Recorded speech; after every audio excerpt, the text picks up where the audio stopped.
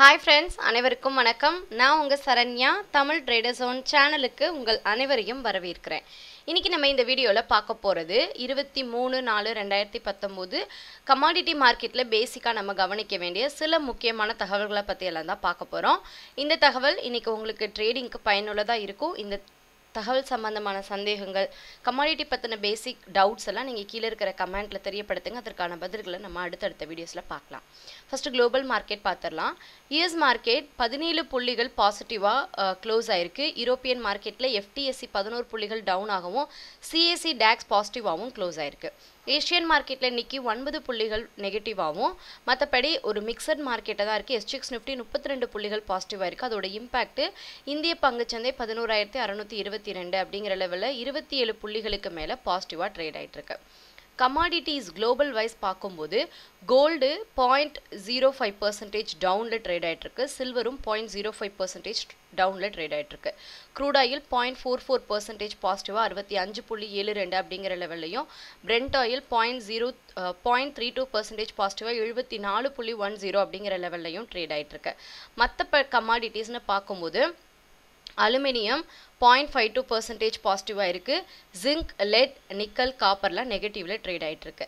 So இன்னைக்கு இந்திய கமாடிட்டியை பொறுத்த வரைக்கும் gold, silver நெகட்டிவாகவும், crude oil, natural gas, aluminium, copper, nickel let எல்லாம் பாசிட்டிவாகவும், நிக்கலும் ஜிங்க்கும் நெகட்டிவா ட்ரேட் ஆயிட்டு இருக்கிறத இங்க நம்ம பார்க்கலாம்.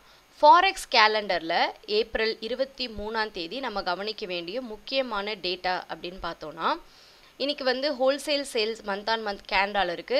யூஎஸ்டில HPI மந்த் ஆன் மந்த் இருக்கு.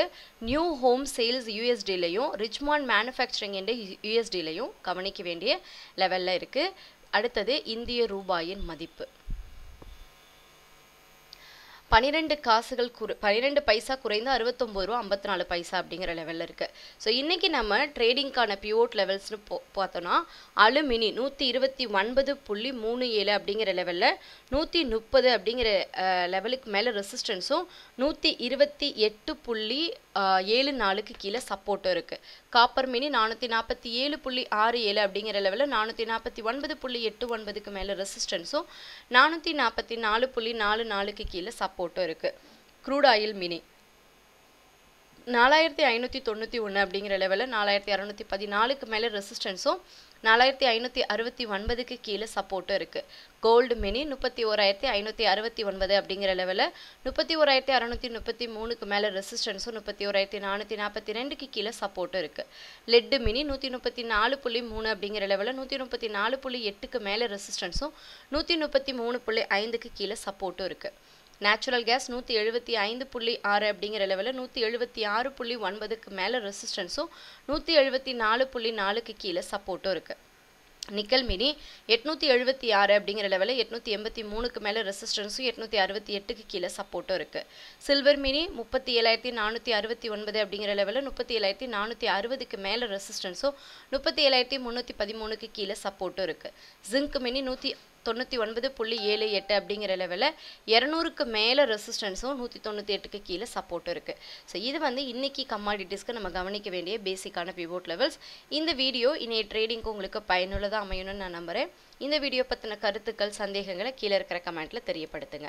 நீங்க கமாடிட்டிஸ்ல ட்ரேட் பண்றதுக்கு லோயஸ்ட் ப்ரோக்கரேஜ்ல அட்வான்ஸ்டான இண்டிகேட்டர்ஸ் இருக்கிற அலைஸ் ப்ளூல உங்க ட்ரேடிங் அக்கௌண்ட்டை ஸ்டார்ட் பண்ண விரும்புனீங்கன்னா, இந்த வீடியோக்கு கீழே இருக்கிற டிஸ்கிரிப்ஷன்ல நான் அலைஸ் ப்ளூ கம்பெனியோட அக்கௌண்ட் ஓப்பனிங் லிங்க் கொடுத்துருக்கேன். அந்த லிங்கை கிளிக் பண்ணி உங்க டீட்டெயில்ஸ் அப்டேட் பண்ணீங்கன்னா ஆன்லைன்லயே உங்க ட்ரேடிங் அக்கௌண்ட்டை நீங்க ஸ்டார்ட் பண்ணலாம். அதை பத்தின சந்தேகங்கள் ஏதாவது இருந்தா எனக்கு டெக்ஸ்ட் பண்ணுங்க, நான் உங்களுக்கு ரிப்ளை பண்றேன். ஸோ இதே மாதிரி பயனுள்ள தகவலோட அடுத்த வீடியோல உங்களை சந்திக்கும் வரை உங்களிடமிருந்து விடைபெறுவது உங்கள் Saranya. Thank you so much and have a great day.